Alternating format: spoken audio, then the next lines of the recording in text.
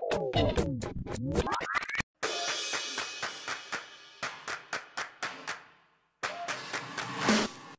morning. My name is Alan Herford, and I'm the chairman at the University of Loma.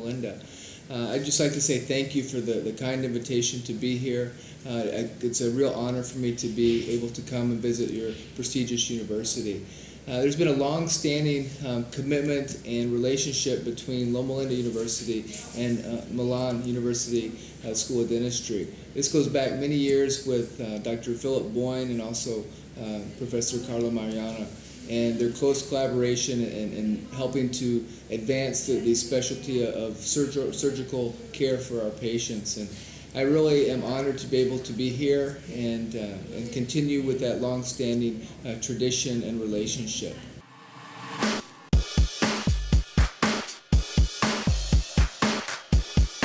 About 40 years ago, the late Dr. Philip Boyne first described the technique of using autogenous grafting for repairing alveolar clefts. And this was really a landmark paper and a standard by which many surgeons throughout the world have and continue to treat patients in order to restore the bone and the teeth into the cleft region.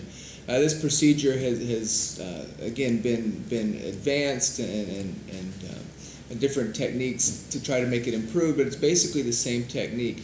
One thing that about 5 to 8 years ago, Dr. Boyne was involved in the research with growth factors, mainly bone morphogenic protein. And he was very excited, as am I, about the advances of growth factors to be able to even treat some of these cleft patients to be able to grow new bone without having to harvest any type of bone graft.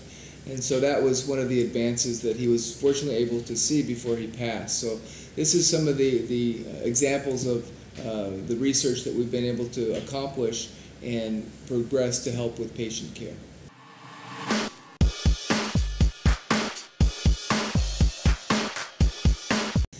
One of the areas that we've focused on, and we have many fellows that have come and visited from your university that collaborate with us on research, and which has resulted in many publications. One of the primary or the interesting topics that we've been looking at are the use of growth factors, mainly bone morphogenic protein or BMP2, and using that for reconstruction of different types of defects, either very small defects or large defects, including a large portion of a person's jaw.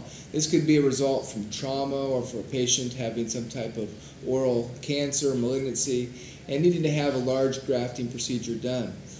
With the use of tissue engineering and growth factors, we're able to start to be able to replace some of that tissue many times without even having to harvest grafts from our patients. And in the future, the techniques of taking bone from people's body to put in other portions of their body will become less and less when we have some of these other techniques that are available, such as growth factors.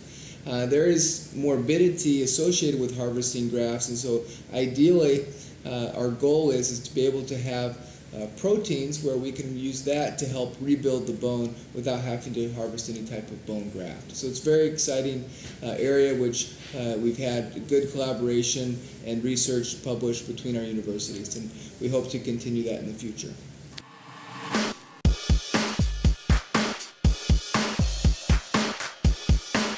One of the studies that we've been working on in the last couple of years with the fellows from that have come to visit Loma is the use of BMP2 and combining it with a conductive agent, which is made of a mixture of TCP and HA, which tends to replicate the bone. And the use of the growth factor has really helped improve that formation of bone in these large defects.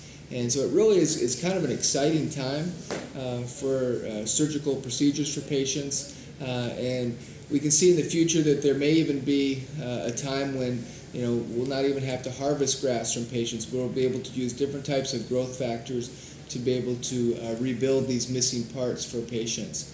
This is part of the topics that we're going to be discussing today and tomorrow. So I really look forward to visiting with you. And again, thank you for your kind invitation. It's a true honor to be here. Thank you.